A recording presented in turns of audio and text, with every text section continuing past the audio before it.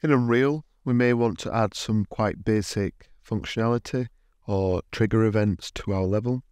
So to do this, we need to add a trigger volume to allow the character to overlap it, which will then cause the actual effects that we want. So we need to add a volume, trigger volume, and thus will give us a wireframe cube.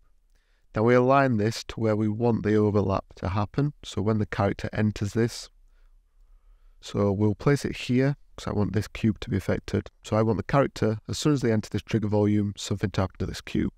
Now we can resize this by pressing R. We can change the bounds of the trigger volume. So you can have it as large or small as you like. So we've got a trigger volume and we have our object that we want to affect. So now we need to open the level blueprint. So we go to the little node icon here, the graph, and open level blueprint. Now I'll give you this. It may have some stuff already in. I've deleted it. So for now, we need to add our actual object that we want to be affected. So we click it in 3D Viewer. It'll highlight in our outliner. And we will left click and drag drop into the level blueprint. We also want the trigger volume. So we will select the trigger volume. So we've done that in 3D Viewer. Then we'll right click in the level blueprint and look for overlap. It will always be at the top. We want to add on actor begin overlap. So once the character goes into the trigger volume, we want it to do something. So now we'll left click on the cube and drag out, and then we'll search for destroy. So I want it to destroy the actor, which an actor is the object. So when we overlap the trigger volume, it will destroy the cube. So it's already hooked that up. We then need to hook up the executable. So we left click and drag into there, and we need to compile.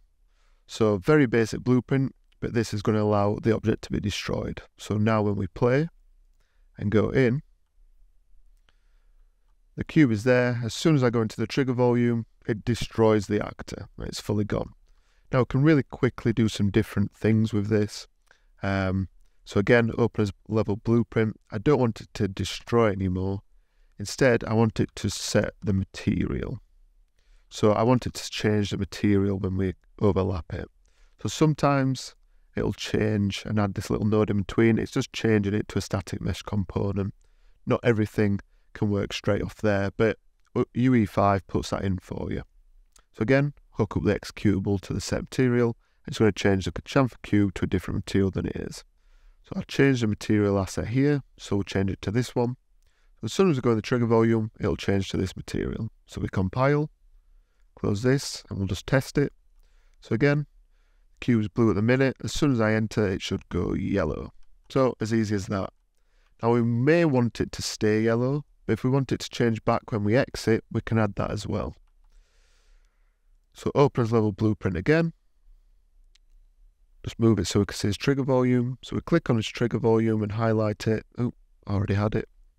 Right click in here. We're going to do the overlap again. But instead, it's when the overlap ends. So actor end overlap.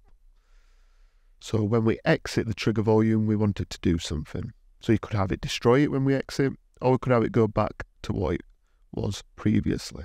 So we can just drag over this, Control C and Control V, copy and paste, plug it in, and then we'll change it back to the blue material, so the solid blue. So we enter, it goes yellow, we exit, and it goes back to blue. So we compile, play, and we will go in. So it's blue, we go in, it goes yellow, we exit, it goes back blue, and that will just keep looping. So there's quite a few different things that you can do functionality-wise, very basic blueprint, something just to look at and see what different options you can get.